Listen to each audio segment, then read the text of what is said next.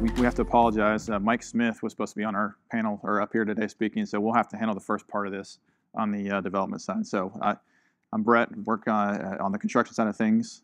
And I'm Laura, and I oversee the design, the interior design side. All right, so one of the first slides you have up is kind of the reason why the PGA of America decided to come to DFW area. I find one of the things I found interesting on the slide is that this is the only region in the U.S. that hosts 3 Fortune 10 companies. I thought that was interesting on kind of the bandwidth of DFW. Most of you guys may be from DFW. If not, the area is still growing. It's massive. It talks about the population growth, 19% since 2010.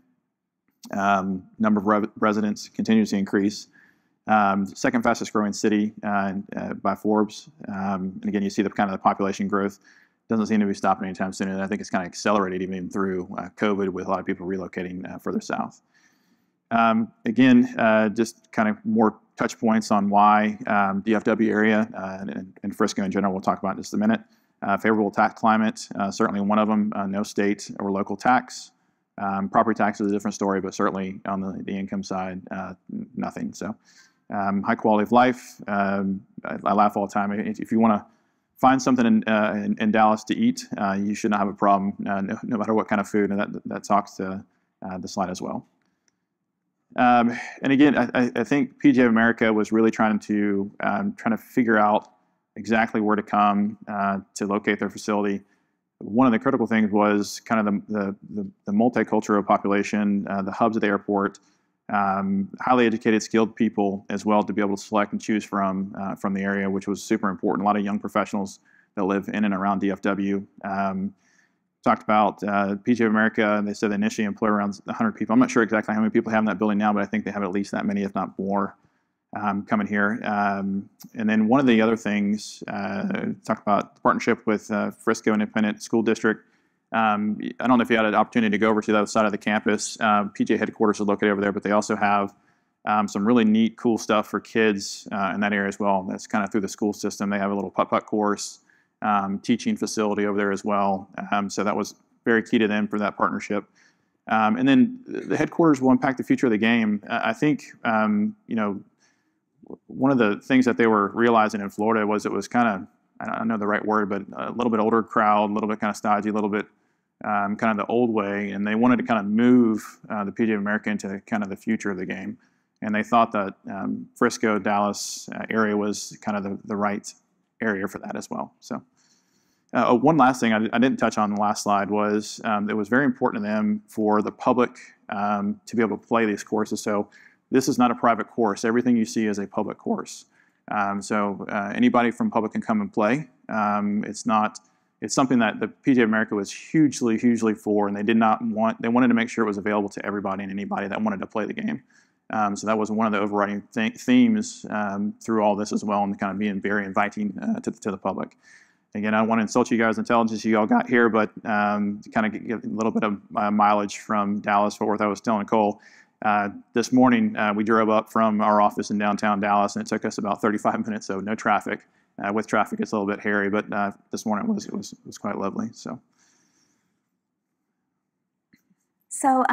one of the things that Omni likes to do is like really research the city and the place that we're going to build the hotel. So when we were starting the development, we started to dig into Frisco, and it seems like such a new community, but it dates back to 1902 when the railroad was coming through here. And I think one of the fun facts that we found out is their logo is actually a raccoon pelt.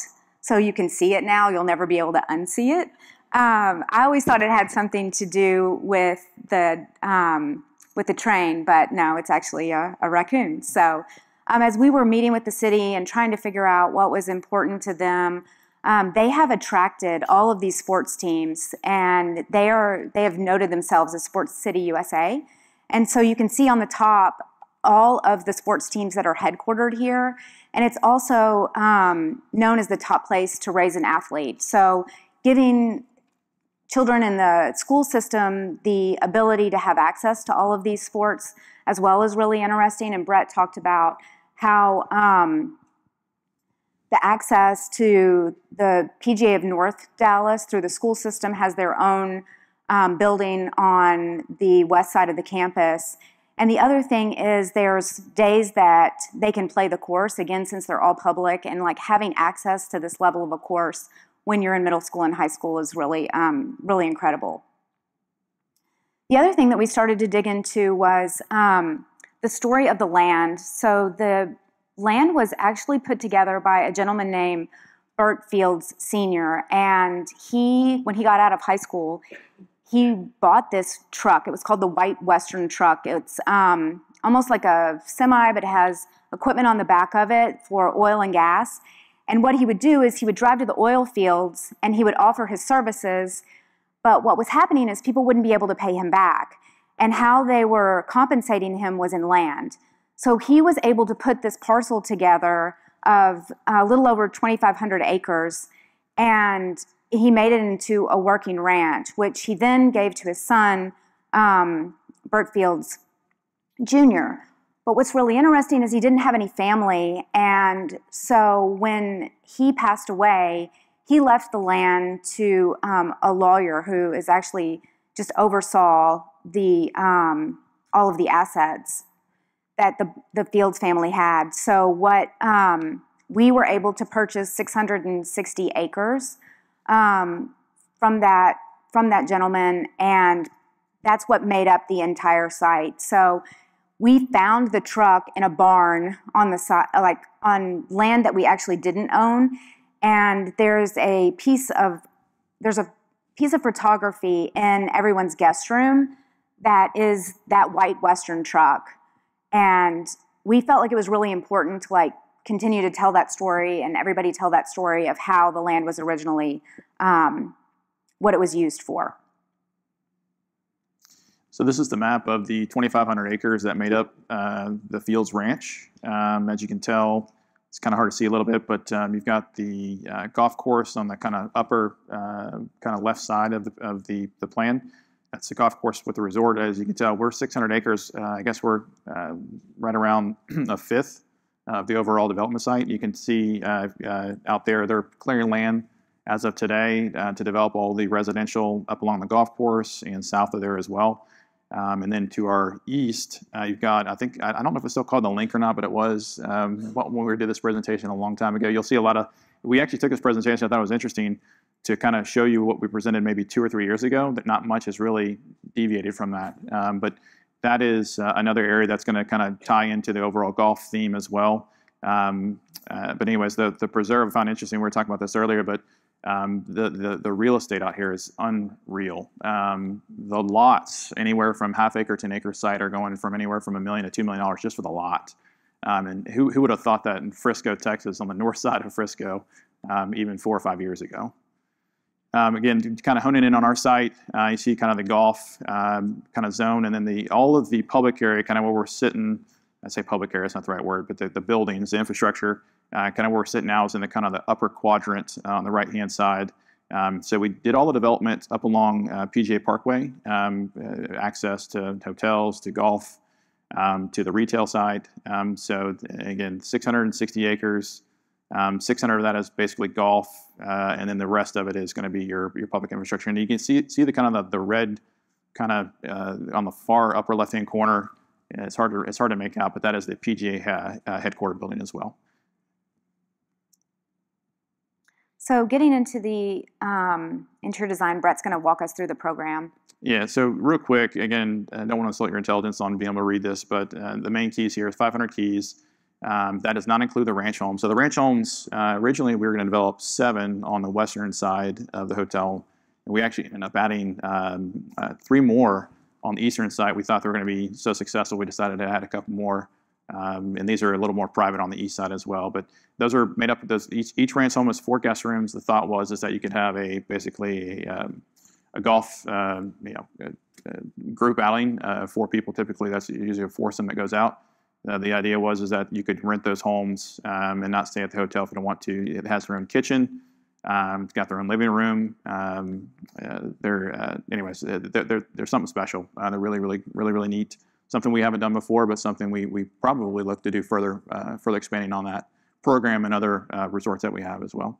Conference center, we're in it now, so we're in the junior ballroom. Grand ballroom is over next door, 23,000 square feet. Another 25,000 in meeting space. There's an event pavilion, which if you haven't got to see, it's really, really cool. It kind of looks like a, what do you call it, Laura? Almost like a barn kind of setup. But really cool space over there. Indoor, outdoor, kind of opens up to everything. Food and beverage, again, you probably, if you stayed here last night, you probably ate at a couple places, or maybe not. Love to go out and get out. And this is all at the hotel. And then on the west side of the site, you've got the clubhouse. It's 38,000 square feet. I will say about a third of that is actually underground parking, so it's a little deceiving. The building itself actually shows closer to about 20,000, 25,000 square feet. And then the PGA District, that's what we call it. It's actually, it's been renamed now. It's the Monument Realty PGA District. There you go. So Mouthful, it has a sponsor. But it's something that we took it on. And we'll I think Laura will speak more to it, but it was a retail district that we have never done before, but we actually own and operate most of those retail shops over there. The only ones that we don't operate are Vineyard Vines, and I guess technically PGA Store is run by, no, it's not. No, we're running it. Okay, we're running it. There we go. So again, something that we're not quite using. We have retail in our hotels, but to do it standalone like that is somewhat different for us. The only place I can think is maybe Amelia Island type stores. And then the PGA Performance Center, I won't touch a whole lot on this, but it's a really cool facility. It actually has hitting bays that open up onto the golf course, and it's being run by the PGA of America. So if you're a good golfer, bad golfer, they have a lot of coaching over there, club fitting, really state-of-the-art kind of technology that they have. Really, really cool space. If you have a chance to check it out, I'd encourage you to check it out. There's a promenade that connects from the last ranch house all the way to the PGA of America headquarters, and it's a mile. So, like, guests can traverse through all of that. And then there's public parking that's access to the PGA district. So most of the people that are coming there on the weekends are locals and people driving in from DFW that are eating in the restaurants, taking advantage of the putting and the par 3 course. And the promenade, it does stop, but there's a hike and bike that picks up at the end of the promenade here and actually goes around the golf course. It doesn't quite connect. You can if you want to get there. I can't remember the exact mileage, but I think it's over 3 miles from start to finish, and that was a requirement by the city as well. The hike and bike trail is actually pretty cool because we actually use it for tournament setup. So all the back of house, all the truck movements, all the semi trucks actually use that hike and bike trail. And it makes almost a full 360, all the way around the entire resort. So really cool. And I think that's something we probably didn't talk about from the beginning is I don't think there's been another. We have the 2 18-hole golf courses. None have ever been designed and built in order to host a tournament. So a lot of the thought and effort that went into that was where the stands were going to be placed and where the hospitality tents would be placed and how all of that would be accessed from the road and how we were shuttling people in. So it was a really unique challenge on our side. There's a lot of land that was able to make that easier, and we've already hosted the senior championship, and we're set to host in 2027 the PGA championship. Then we've got the women's. Every year there is a tournament. Some of them are smaller, some of them are high school, and then we're set to host the Ryder Cup in 42. So, and I'll speak to that when we talk about the clubhouse, some of the things that we designed around. I think the next slide is kind of more of the same. Again, we'll kind of speed through this, but one thing that just to note, there's 13 dining outlets, which means we have about 13 different kitchens around the resort. That was quite challenging. It was the biggest spend that I've ever been a part of as far as food and beverage. We ended up spending over $6 million, close to $7 million just on equipment at this resort. So quite crazy. So you can speak to this. Yeah, I was going to say, we talked about a few of these, but from left to right, you've got Golf Performance Center. Again, that opens up into the range. Really cool. Check it out. Ice House. Neat spot if you want to grab a beer, grab some barbecue. Right up against, it's actually pressed up against the short course, which I think some of you guys may have played yesterday. So really neat kind of area. Everything is built, the whole retail area is kind of built around what we call the dance floor, which is I believe it's close to 2 acres putting surface. So we kind of use that as our anchor, called our beach, so to speak, to anchor the retail. And then most of the retail, you see Topgolf, Lounge by Topgolf. We actually own and operate it, so it's not one that they operate. There's other retail buildings around there as well, but keep going to the right, you see the ranch homes. Sandwiched in between both sets of ranch homes, you actually have the clubhouse, and then we have the resort. We have meeting space, which we're in now, and then the event pavilion, which we mentioned as well. What's not showing up on the screen, again, I mentioned this is previous rendition of this, is the additional 3 ranch homes that extend beyond the event pavilion. And the other thing to note is the driving range is, people are hitting in from 4 sides. So there's live hitting bays out from the PGA of America. Then the Performance Center, all of that opens up to the outside that hit. We've got hitting bays on the Ice House, and then the North Texas PGA, which is for the high school, also hits. So it's really unique that everything's coming into that center section. And Laura mentioned it, but the high school kids literally have their own driving range at this resort. It's kind of crazy. So there's going to be as many high school players on this kind of overall campus as there are normal golfers. So I think it was one of the benefits to building all this and to the PGA's partnership is that it's the future of golf, and those kids are the future of golf. So, and the project went on hold for like a year during COVID, and Brett and I were talking about the things that we were able to kind of tweak and change as we were going through. And one of those, if you all have been to the PGA District, is we had the putting area extended the whole way underneath the screen. But what we were able to do is like carve some of that out and add turf so that we have an event lawn so that you can have an event. There's multiple places over at the PGA District, but the best one is probably right in front of the screen, and it has a stage there so you can have a full band. We've got it all, the power. Yeah, we learned a lesson over the years. If you have an event, they like to tear up the grass, so we figured to go ahead and get the turf down. You'll notice outside of all of these ballrooms, we have turf as well. It just holds up. There's just no way the grass holds up over the years. So again, I think it's as much of the same. We can probably blow through this slide, Laura, but where the tennis courts were, we actually did the ranch homes. We had tennis courts before. We just didn't realize, how to we didn't know how to manage that quite well, but we also thought the ranch homes would be kind of the nice kind of upgrade as well. So, as you walked in yesterday, the inspiration behind the resort was a modern ranch home. And then we were trying to do sophisticated nods to golf and Texas, but also make it feel very residential, even though this hotel is quite large. Brett mentioned previously that we were calling the golf course our beach. So all of the glass, all of the views, we were trying to focus out towards the golf courses. The other thing that you'll notice, hopefully as you go around, is we wanted it to be about community, connecting. So people that are coming for a wedding or for a conference, that there's lots of places to gather, either during your meeting or after. The front desk, since we were developing the golf courses, we had access to the landscape and golf designers, and they gave us the final topography of the 18th green on the East course, which is the harder course, the one that all of the championships will be played on. And we were able to create this out of plaster, and it was made in, I think, 9 panels, and each one of them went up individually and then were pieced together. Off the lobby bar, we call this the library, and wanted to have a space that was a little bit more casual. And we found that the pool table, every time we're out here, people are playing pool.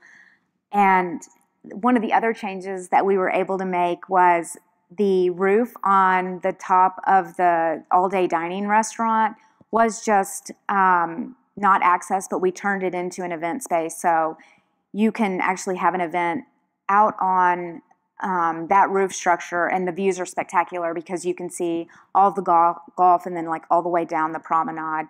I know a couple of you all have mentioned the artwork. Artwork is very important to Omni, and we want it to be unique.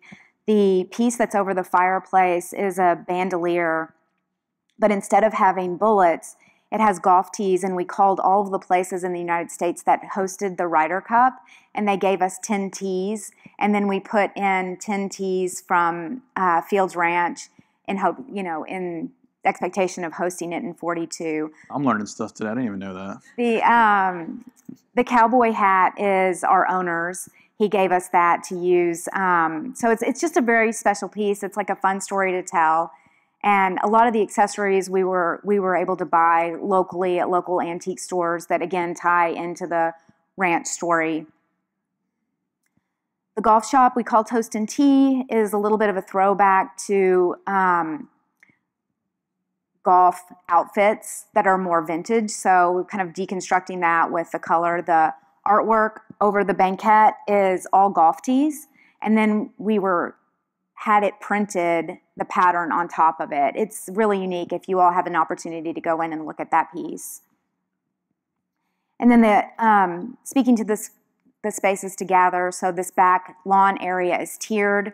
We wanted it to be that everybody could see, so we tiered it down. There's fire pits.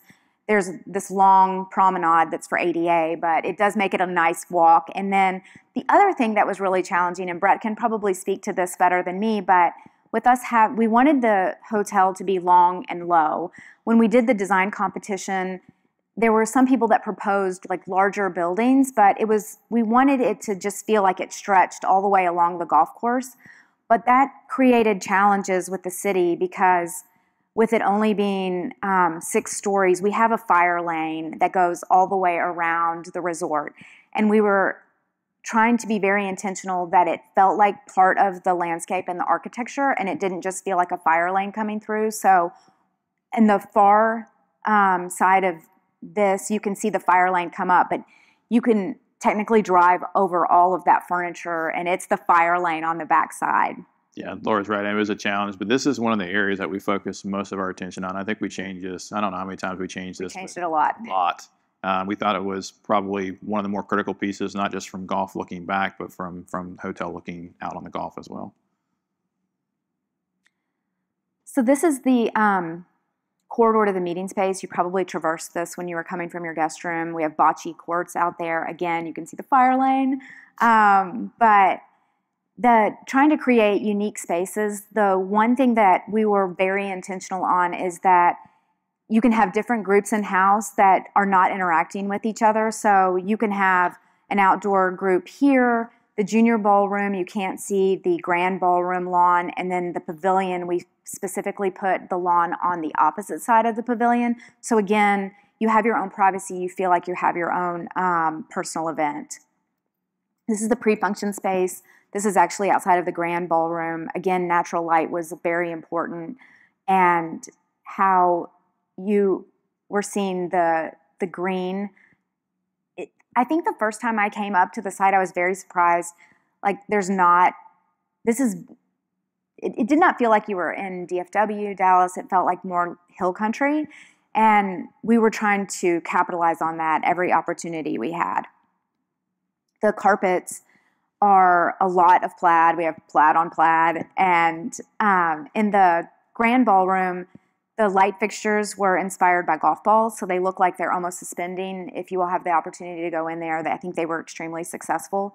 One of the other things we're doing right now is we're making the grand ballroom a little bit more focused towards groups and events, and then the junior ballroom in our new developments, we're doing more decorative. We feel like it's better for like a gala or a social event or a wedding, so you can see the roll-on ceiling on the ceilings here, and the light fixtures are a little bit more decorative. So it's funny, we talked about this, but like the ceiling is the roll-on ceiling, and so it's got acoustical properties in addition to being wood. But I think this ceiling, don't leave this room with this, but I think it's about $1 million just the ceiling. And I told Laura, I was like, well, we can't afford it. And she goes, well, I'll do something different in the grand ballroom to afford it. So I actually think it turned out pretty nice too, but we did just a lot of simple moldings within this ballroom versus here. We spent a lot of money in this ballroom to make it kind of that special, kind of intimate social ballroom. And in addition to that too, I think Laura touched on about the pre-function, we actually oversized probably a little bit bigger than we normally do in our hotels, just given kind of the space we have beyond that to kind of interact with. So. This is the pavilion. We call it Panther Creek Pavilion, and this is the lawn that's on the side that's opposite from the hotel. And this space is, it's, I don't know, I want to say white box, but it's not white boxed. It's got concrete floors. It's got one wall of stone, and then all of these doors open out so you can, and it has an area. We were very intentional to have your own separate valet. So if you are local and you're having a wedding or an event, you can valet here separately.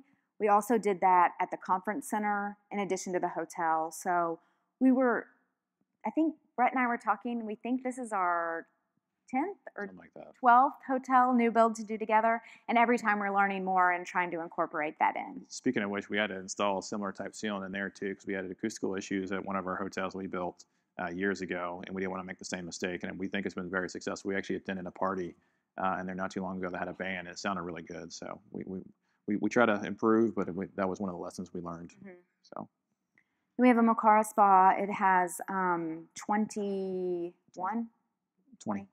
treatment rooms. The first floor, again, things that we're learning, you can drop off at the valet. So we're trying to attract locals that you don't feel like you actually have to come into the hotel to access the spa. On this level, it's the salon services. And then you drop down, we have a cafe and a spa pool. So if we're not super busy, you can buy a day pass and you can have lunch and access the pool. But if we're busier, you have to have a spa treatment but you can stay all day, and we can serve lunch out on this pool patio, but then there's also an interior space to have lunch. There's a co-ed, really large relax area, and then men's and women's locker rooms that have a hot tub, steam, and sauna in both the men's and the women's. This is the apron. I think this image has been skewed slightly, but it is the all-day dining, and what we were able to do here is put a bar in, and it has direct access onto the family pools. There is ice cream here, so the kids can come in and have ice cream on while they're accessing the pool, and you don't feel like you have to leave the area in order to have lunch. We'll also serve lunch out on the space as well. We did like a whole kids splash pad with water, things that shoot up, and there's cabanas that are separate. But this is probably my favorite space. Laura likes horses. I do like horses. We are calling it Trick Rider. We did some research, and there is a woman named Sidna Yoakley Woodard, who is the founder of the American Quarter Horse Association. And she was also a rodeo trick rider. So the entire restaurant is inspired by women trick riders. And we just had a whole lot of fun with it. This horse has 4,000 crystals that are strung individually. It was made in in Czechoslovakia. And they put the whole horse together and then took it back apart. And then they came and installed it. There's artwork that are pistols and spurs, and in all of the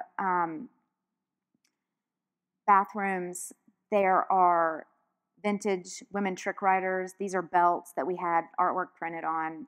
It's a fantastic space if you all have the opportunity to see it. It's got a private dining room and a large wine room. It also has a separate valet, again, trying to attract the locals. So these are the ranch houses. You probably walked by them last night. They're all exactly the same. They are 4 bedrooms, 4.5 bathrooms with a living room and dining room, kitchen area. The dining room tables turn over so that you can play cards. So there's felt on that other side.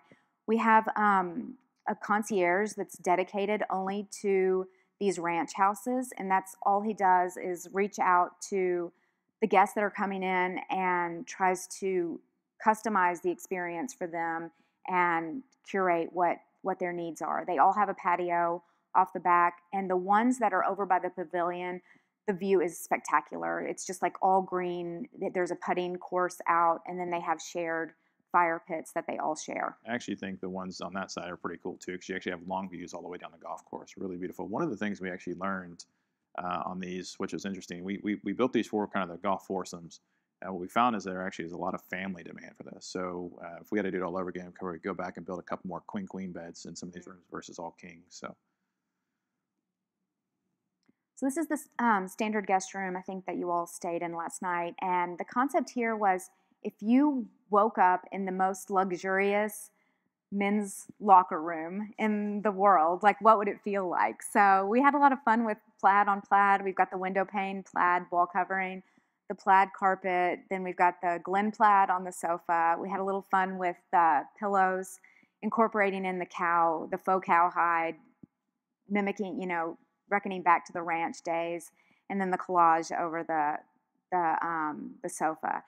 The one thing that we've really been working on both new builds and new developments is not having that traditional desk and sitting up against the wall, and how you can work in your room but also have a great in-room dining experience. So all of the rooms have this activity table. We positioned it so that it's easy to work off of, and so if you do need to do some more serious work, we put the chair in there so you're not sitting on the sofa. And there was a lot of testing this of, can you sleep on it? And most people's legs hang off the end, but I think if you didn't get an extra room, your child could sleep on it. These are the family pools. They are tiered down. So the idea was that at the one at the top that you could see over onto the golf. There's a pool bar as well at the space. Then we also have the adult pool that's on the roof that has its own bar. There's additional meeting space up in this area, and you can access directly out onto this pool. So if you wanted to have a cocktail reception, there's cabanas that you can't see up behind that look out all over the PGA district. And the other thing, again, we just focus so much on tiered seating. So the cabanas are at the highest level, then you've got the chaise lounges, then you get down to the pool. There's an infinity edge, and then there's a whole nother row of chaise lounges below, so everybody has a great view. This one was out of order. This is the pool bar, that you can see the kids area in the background. It's actually right out of the windows in this space. And Brett touched on it a little bit. This is Lounge by Topgolf. This is the second location that they have. The first one was in Washington State, and this has the hitting bays that are the simulators. Not only can you play golf, but you can play all sorts of other games. We were intentional to separate off the back portion so that you can have a group and you can rent it out privately. I think that's the one thing that we were really focused on as we did this, is like, how is group going to use this? How are people going to enjoy the space but then still be open to the public, and you have a private experience but yet open to the public? So this is a view of the simulators, the hitting bays that are in the lounge. Let's see. This is the ice house. So this has the live hitting bays, and we have the Top Tracer technology, which is the Top Golf technology. All of the garage doors open, and then you can reserve a bay, and then the picnic tables overlook the 3-par course. And then you can also use this to wait. So that Top Tracer technology is available here, but it's actually available throughout the driving range, which is, again, another maybe upgrade. You probably have seen that at some golf courses, but it's not on every one of them. So this is the image of the hitting bays off the back of the ice house, and you can see the PGA of America in the distance, and they're hitting towards the middle as well. This is the golf clubhouse. So it's open to the public, but the second floor is private membership. So I think we're going to sell about 300 private memberships. We're, I think, a little over halfway there right now. It's quite pricey to join, but there are some fantastic perks with, not only do you have access here, but there's reciprocity with some of some other clubs, also Omni Golf, and then addition to that, you're getting tickets to the PGA events that would otherwise be hard to get. So this is on the second floor. This is the men's and women's locker rooms. There's a co-ed lounge that has a bar that's in between these two spaces. One of the things that was really unique is we designed the clubhouse in order to host the 42 Ryder Cup, and the requirements are that the teams have to be able to meet and have the coach to be able to talk to them and not have the space separated at all. So we designed this where one of the teams would use the co-ed lounge, but the space wasn't big enough, so we had to take the exterior patio, put in nano walls so that could all open up. So there was just a lot of things that we were working around, parameters that we hadn't typically done. So this is that patio, and you can see that there's nano walls here, there's nano walls on the other side that opened up into the lounge, so that all of it can be air conditioned or heater cooled. This is the Ryder Cup grill. This is on the first floor. This is open to the public, serving as the 19th hole for the space. The PGA of America was very generous of giving a lot of memorabilia that we were able to use. We created vitrines. There's a digital board that's out in the lobby of the space that talks about the evolution of the golf club and the golf swing. There was a gentleman that donated clubs that he had collected over the years that is basically outlines the exact way the golf club was developed over time. All right.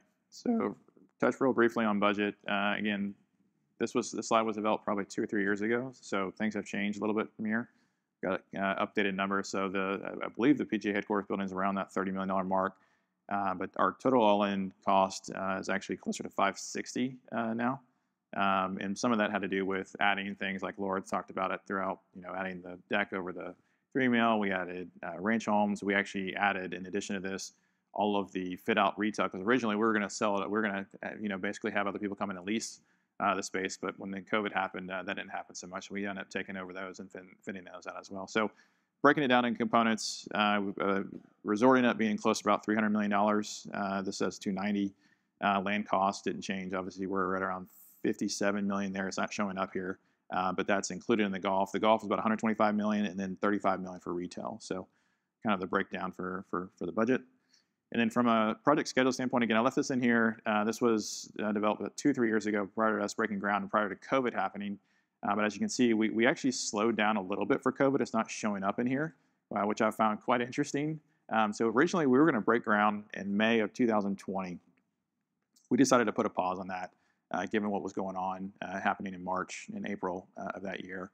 And we ended up starting construction on the hotel about a year after we were going to. But one of the things that we couldn't stop was the golf courses. So we actually broke ground on those in 2019, in summer 2019. And we actually played on the courses, kind of a preview with ownership in October 2021. And then we did not allow any golf to be played on that all the way up until basically members were on it in April of this year. So talk about a growing period. We typically growing period for a golf course of this nature would be 6 months to a year. We let this one grow on for about 2.5, 3 years. So to say it was established is an understatement. Part of that was driven by the fact that we want to kind of unveil everything at the same time. Again, I think a couple of things I want to touch on this slide too, this is actually a good one too. This was taken. You can see a lot of the infrastructure was in on the parking lots and roads, and that was by strategy. The soils here are quite awful. If you've lived in North Texas or you live here now, you'll know that a lot of the clays are expansive. A lot of clay. And anytime it rains here, the site becomes a complete mess. So parking's a challenge. Getting around the site's a challenge. So we actually did the promenade. We did all the road infrastructure and parking prior to starting a lot of the actual buildings. You'll see a lot of the building pads hadn't even started yet. We have cranes up in the background where the hotel site was, and that was basically us getting started. Again, you see most of the infrastructure that was in. We also, the slowdown in COVID helped us in certain aspects as well. So we were able to get a lot of the utilities in prior to starting, which is a huge win for us. A lot of the main sewers actually run through the golf site, so we had to bring that through the golf and get to our hotel site as well. In addition to that, we kind of hit a dip, so we ended up buying this job out, call it end of 2020, beginning of 21. We had a dip of about that 4 or 5%. That's what we saw. And we actually had a GMP ready to go in 2020 before we started construction on the hotel, but we hit it in 21. So we kind of won on that side of things. In addition to that, we were able to see what was going on with COVID. Unlike a lot of developers that were in the middle of it, we were actually developing a hotel in Oklahoma City at the time, and a lot of the lead times went from a standard 6-month to a year plus. So it allowed us to kind of actually plan for those extra long periods, and we actually bought and put everything on the site as much as we could. We kind of just slammed it in. This is actually a picture of us flying in. One of the cool things we were able to do is fly in the light standards. So we had formed or shaped all of the short course, so we didn't want to drive tractors and cranes over it, so we actually flew this in. It wasn't that much more money, honestly. It was probably about the same cost, and we did it in about kind of a quarter of the time we normally take. Next photo, real quick, I know we're out of time. This is actually a video. The tree that's in the entry of our courtyard at the hotel actually came from the site, the Homestead site, and we won't play the whole video, but you'll see we actually moved it. There's these inflatable, I don't know what you can call them, balloons, I guess you can call them, and the tree rolls over the top of them. So you can imagine it rolls, gets to the end of it, they pull the one on the back and put it in the front. So you'll see those kind of operations. It took us about 2 weeks to get it from its location all the way down, and it sat in that location for about 3 years and lived, thank goodness. But it was quite the operation. You can't transport something like this on the highway, so to do it on our site was pretty special. So. And there it is in its location. So I think we both took a big gulp when we noticed how many pumpkins they had stuck on top of the roots. When we came in, I was like, oh, I hope that's going to work. So, but that's everything we have.